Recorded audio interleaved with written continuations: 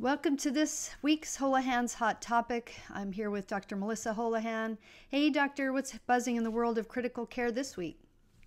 Well, this week we're going to be talking about a case control study looking at the effects of Pimobendan on survival time in cats with hypertrophic cardiomyopathy and congestive heart failure.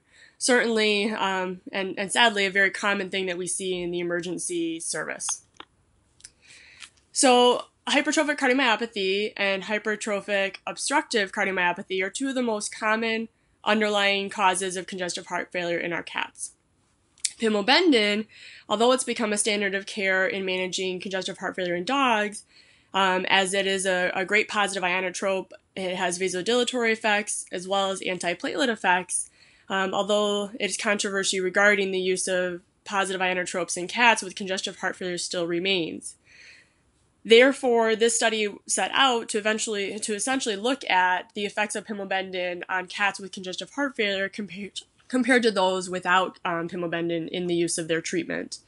And Pimobendan has been approved by the U.S. FDA Center of Veterinary Medicine in dogs with congestive heart failure secondary to dilated cardiomyopathy and chronic mitral valve disease, but again, has not been approved yet for cats with congestive heart failure. So what the researchers wanted to evaluate was assess the survival time and also any adverse events that may be related to the administration of Pimobendan in cats with congestive heart failure, again, secondary to HCM or hypertrophic obstructive cardiomyopathy. This was a retrospective study, however, they did have case controls during their study period as well.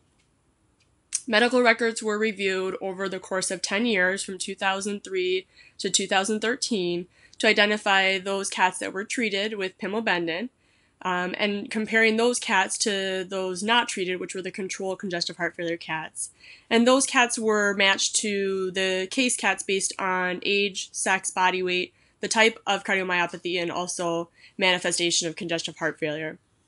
In this particular study, the diagnosis of congestive heart failure was made by confirming the presence of pulmonary edema or pleural, pericardial, or peritoneal effusions by greater than one imaging technique, and that was using chest x-rays, ultrasound, or echocardiogram. Data collected from both of these study populations was signalment, physical exam findings, echocardiogram data, the serum biochemical values, survival time from initial diagnosis of congestive heart failure. Overall, there was 27 cats receiving treatment with Pimobendan, and these again were the case cats.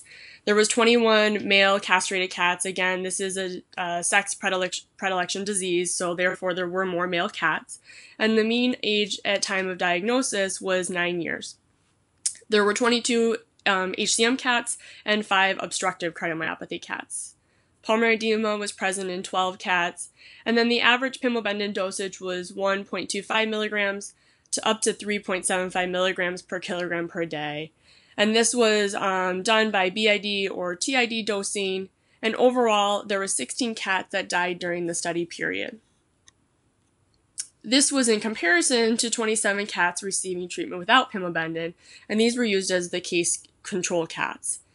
There was 21 male castrated, 6 female spayed, with a median age at time of diagnosis of 8.8 years.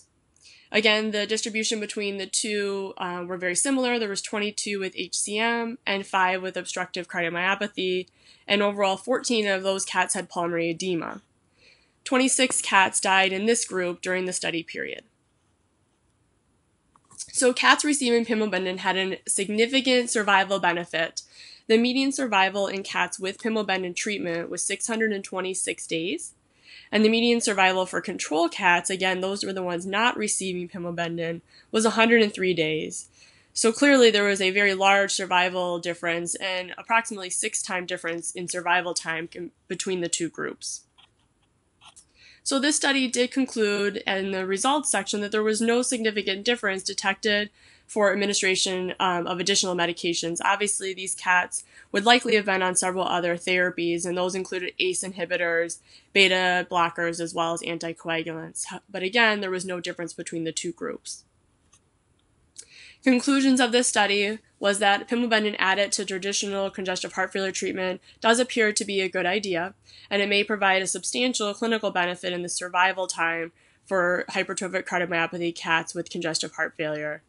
The treatment is well tolerated, as there were no adverse effects noted in this study, and the study authors also went on to say that BID dosing appears to be appropriate in cats given the extended half-life of the drug in our feline patients. There is possibly a clinical benefit in survival time in hypertrophic obstructive cardiomyopathy affected cats.